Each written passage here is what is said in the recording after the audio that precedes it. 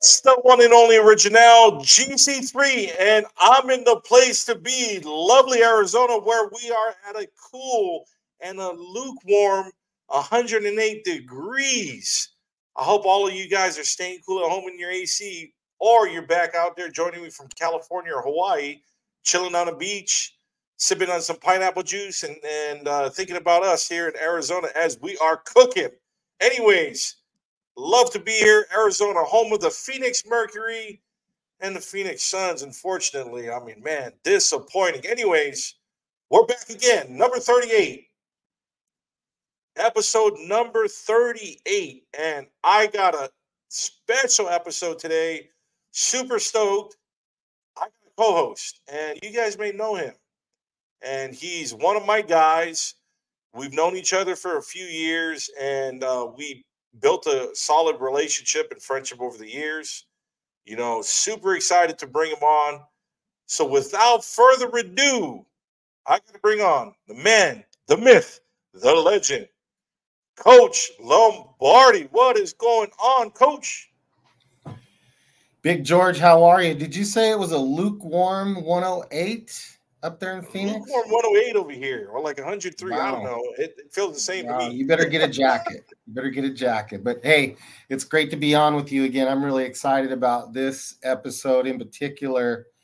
I think the audience is really going to be excited to see who we got. So we're going to have some fun tonight. So, you know, I'm over here. I'm looking at my watch, all right? And I got to tell you, it's about time. You know what time it is? What time is it? Time. And without further ado, we're going to bring on our special guest, Lil Prime Time. Annie, what's going on, girl? Hi. How are you doing this evening? I'm doing awesome. How about you? Oh, I can't complain. So, you know, this is a big week for us. You know, on the boys' side, we got Section 7. We got all the college team camps across the country. And then this weekend is very special because I am sponsoring a team. I'm actually sponsoring 3 teams. I got a boys' high school team and 2 girls' high school teams called the GC3 Stars, and we are participating in the Tribe Athletics Native American Junior Nationals against other Indigenous players. So it's just a great opportunity for those kids. Some of them haven't even played out of state, so it's just for them to come from Hawaii out to Arizona is just such a blessing, and it's super fun. So I had my boys team practice today. They arrived kind of early, so they're here. Then some of my girls, about a handful of my girls, arrived and wanted to get some work in. So we had them out at Inspire Courts working out with Coach Paul Suber. And it was fun. I was actually in Tucson earlier this morning as well. So my nephew, Isaiah Elsis, is going to be a freshman at Micah Mountain High School down there in Vail. So I have him participating on one of my teams just to get some extra reps. He's going to be playing on my boys team as a reserve, and that way I can kind of assess him and see, you know, what he needs and see how we can I can help him and get him plugged in and getting him ready for that next level. So, but how was your day, Prime Time? It was great. Yeah, it was amazing. I really enjoyed it. So what did you do? So what does your summer look like? You know, now you're out of school. I know you're playing club ball. Who do you play club ball with? You know, right now. I'm playing club ball for Sunnyside, Supreme, and Swarm. So yeah. Wow. So you're super busy this summer. So, you know, tell the viewers, you know, first, you know, what class are you? And how long have you been playing basketball? And what made you start playing? I am class 2031, and I have been playing basketball for a little over a year. So, yeah. Really? And what made me fall in love with basketball is I just like started playing it and I just fell in love. So yeah. That's awesome. It was the same for me when it was like in the third grade when I first like started playing. I mean, I started with soccer and baseball, and for me, like the ability to put the ball in the hoop and have that, like, wow, scoring, a basket is like at the palm of my hands versus baseball. It's like, you got to hit the ball and then you got to, make your way around. And then, to score a point, you have to really work for it. And, I mean, all sports you do, but basketball is a little more fast paced and fun for me. Yeah. So my next question for you before I pass the episode off to Coach Lombardi is, how did you get the nickname Lil Prime Time? Because I love it. It's unique. It's kind of a commemoration to Deion Sanders, but and I can see why they call you Lil Prime Time because you're actually playing up in even the high school division and making plays. And you played at my event playing 2 or 3 grades up earlier in the spring before the live period, and like I was watching your confidence and the way you played, and it just was amazing. Like I'm like, yeah, this young lady is going to be special. I can't wait to follow her career and see that unfold. So I got the nickname Lil Prime Time from football because I used to play tackle football and all that. And when one of my favorite players was Deion Sanders, and just people started calling me Lil Prime Time because of how tough I was with football. So yeah.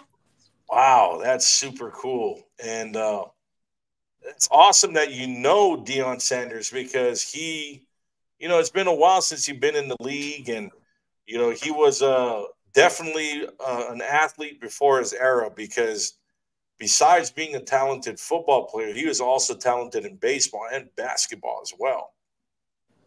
Yeah. So now I'm going to pass over the mic to Coach Lombardi, and he's going to have a few questions to ask you. So go ahead, Coach. So to kind of add on to what George was saying, young lady, you haven't played basketball that long, but you're really, really good at it already. So, is it something that you put a lot of time in, or are you just kind of naturally a good athlete, like sports come easy to you, or, how did you get to this level that fast? How do you think that happened? Definitely my dedication for the game and my hard work and my attitude and my coachability. I feel like that has a lot. It has a lot to do with being able to play basketball. And so I see you doing a lot of drills and stuff, like at the park or near your neighborhood and stuff like that. Is that something that you do pretty regularly? And, is it something that you do daily, or, what's your routine like? Yeah, I play basketball daily. I had camp today. I had an 8-hour camp with the U of A girls and all that. So, yeah, it's kind of a routine to play basketball every day. Nice. So the other thing I wanted to ask you was, I see you playing a lot in not only with, it looks to me like you're playing with older girls, but you're also playing in some levels with older boys. Prime time, what's that like when you're playing with boys and you're torching them? How do they handle that?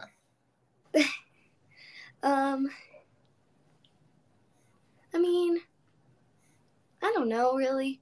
It's just really fun to play against boys. Like, yeah, it's fun to play with girls, but I like playing against boys and girls. It's really fun. Yeah. Like George, I don't know how much you've seen. I've seen her play a lot with boys, and she does the same no matter who she's playing against. So it's really fun to watch. So are there any players are there some high school girls or, girls that you've been around that you look up to and kind of like for role models for you and pattern your game after? Yeah, I look. Kayla's not quite in high school yet, but I look up a lot to her, and she's a really good role model for me. And I just love watching her play because it has a lot to do with my gameplay. And you're talking about Kayla, her last name? Kayla Del Rio. Kayla Del Rio, and she's another young lady down here that's really good. George probably knows who she is too. And what about WNBA? Do you have any favorite WNBA players or college players? Yep.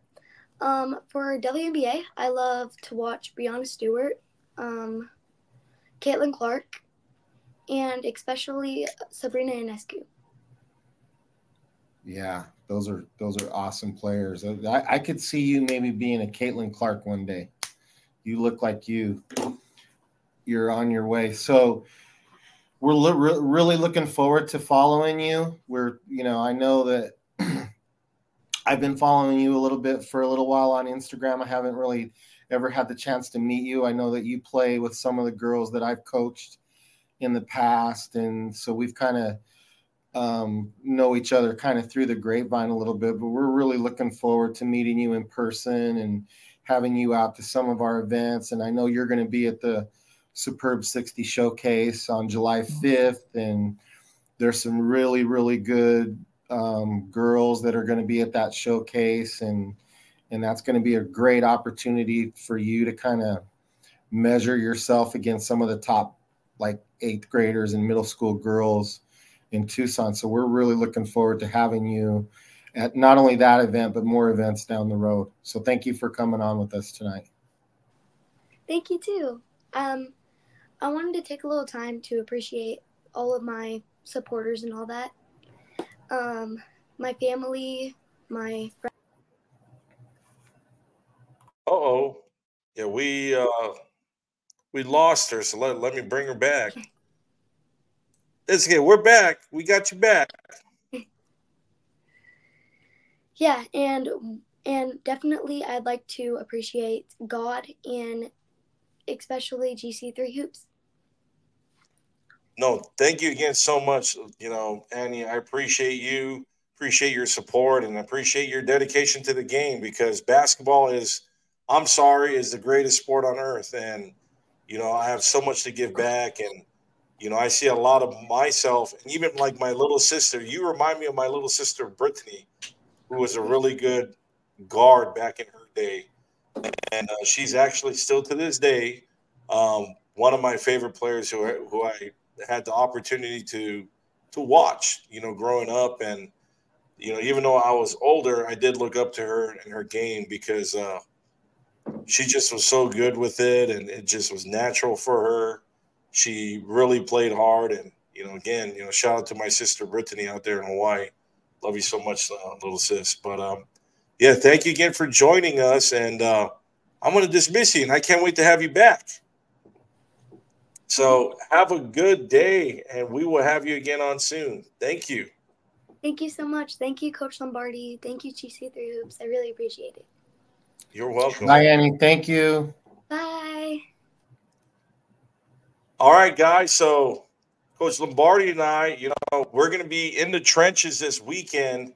So make sure to stay tuned on our Instagrams. That's Instagram.com, / GC3 Hoops. You can follow Coach Lombardi on his Instagram, Southern AZ Hoops Review, and Elevate Sports Promotions. All right, so make sure to tune in, because this weekend we're going to bring some coverage of the Tribe Athletics Native American Junior Nationals, which is going to be in Mesa, Arizona, at the Arizona Athletic Grounds. 306 teams, Coach. How do you feel about that, tackling 306 teams at evaluations? But I'll tell you, George, I'm so excited to cover that event, because I've never been to that event before. And I've heard, the more that I get into basketball here in Arizona, the Native Nationals is one of the biggest events in the U.S. 310 teams, I think, are coming. All the teams are really, really competitive. There's a lot of great athletes that are playing, and there's going to be some kids that are going to be getting some opportunities that normally wouldn't get that. So, and that's what you and I do, right? We try to cover kids, get them exposure, get them on social media, promote them, get them on podcasts, and try to get other, people to see them and recognize them, and hopefully they get, the opportunities they're looking for. So this is a great event. There's a bunch of kids that we're going to watch in particular, and I'm definitely going to watch your all-star team in particular, the girls from Hawaii, and the boys, and they're already here. Like you said, they're already here kind of practicing and getting ready for the tournament. So it's going to be an awesome event, and we're going to be, providing a bunch of coverage on it. Yeah, again, thank you for your support. I know, we're going to be working hard as a staff. We got CK coming in. We got Leo Scott from Western Arizona. And, we're going to tackle a handful at a time because, there's too many kids, too many prospects. We can't watch them all, but we're going to have a group effort. We're going to work as a team, and we're going to take on a handful at a time and, just promote, the best kids that we can see that weekend. So super excited. It's going to be fun. Coach Lombardi, thank you so much. And thank you, George. I appreciate it. Appreciate you. See you soon.